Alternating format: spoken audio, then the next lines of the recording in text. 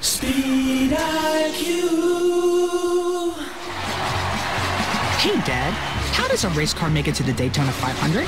Well, son, it's a complicated system of checks and balances, and it all starts with last year's points. Huh? Well, any team that finished in the top 35 in owners' points last year is guaranteed a spot in the race. But, Dad, there are 43 cars in the Daytona 500. If only 35 are guaranteed from last year, where do the other 8 come from? Well, son, that's what qualifying's for. What's that? NASCAR qualifying, round and round they go. NASCAR qualifying to find who's fast or slow. Each car makes it twice around until the fastest two are found. And those two will be front row bound for the Daytona 500. Yeehaw. But, Dad, if only 2 cars make it from qualifying and 35 cars make it from the point system, that's only 37 cars. You still need 6 cars to fill up the race. Well, son, that's why we've got the duels. The what? They're called the duels. Son, you're gonna love them. They're called the duels. Guess what? There are 2 of them. 2 cars will advance from each to race here at Daytona Beach. It's every driver's dream to reach the Daytona 500.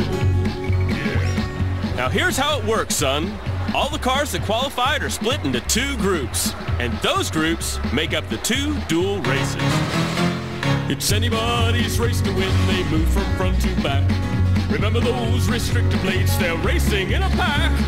And when the checkered flag does fall, it's time for mathematics, y'all, cause 2 more drivers get the call for the Daytona 500.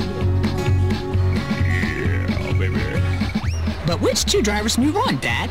Is it the ones that finished first and second? Not necessarily, son. Remember, last year's top 35 already guaranteed.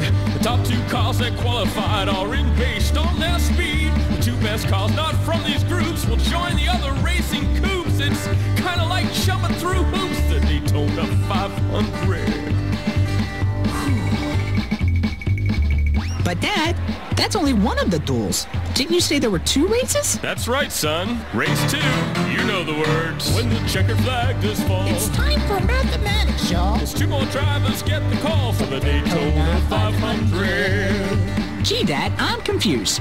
You said 2 cars advanced from race 1 of the duels and 2 cars from race 2. That's 4 cars altogether. If you add that to the 2 cars from qualifying and the 35 cars from last year's owner points, that's still only 41 cars. And you need 43 cars for the Daytona 500. well, son, don't forget about the Champions Provisional. What in the world is that? The champion! He's been the best. He's brought fans to their feet.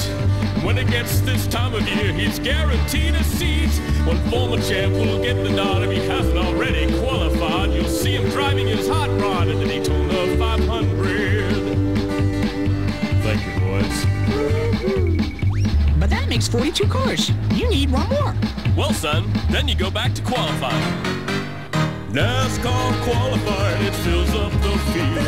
NASCAR qualifying, the last car is revealed. The fastest car not already in will move on with a chance to win. It's time to let the games begin. The Daytona 500. Hey, Dad? Yes, son?